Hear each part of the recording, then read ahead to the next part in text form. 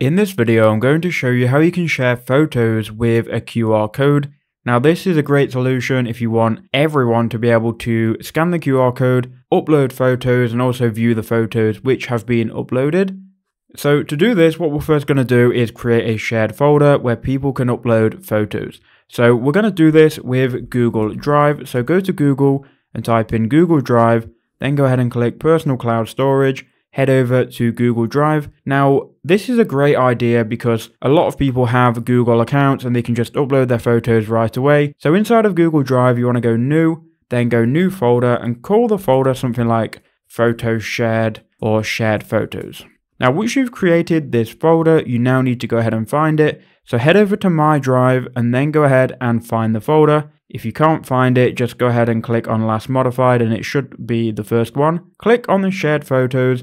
And now what you want is you want everyone to be able to upload their photos into this folder. So first right click on the folder name, then go to share and click share again. From here, you can go ahead and change general access to anyone with the link.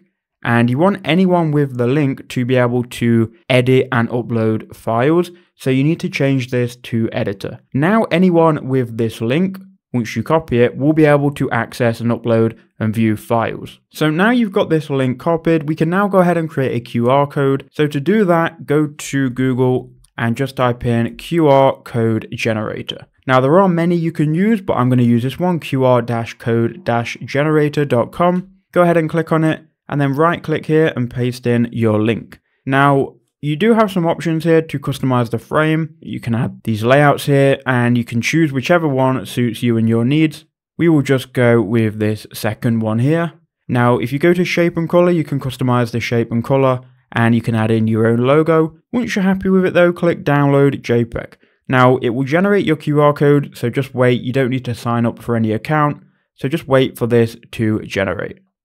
So once that has downloaded, you can go ahead and open it, and now this QR code, once scanned, will go to this folder and people will be able to upload by going to New and File Upload. They can do this on their phone or their computer.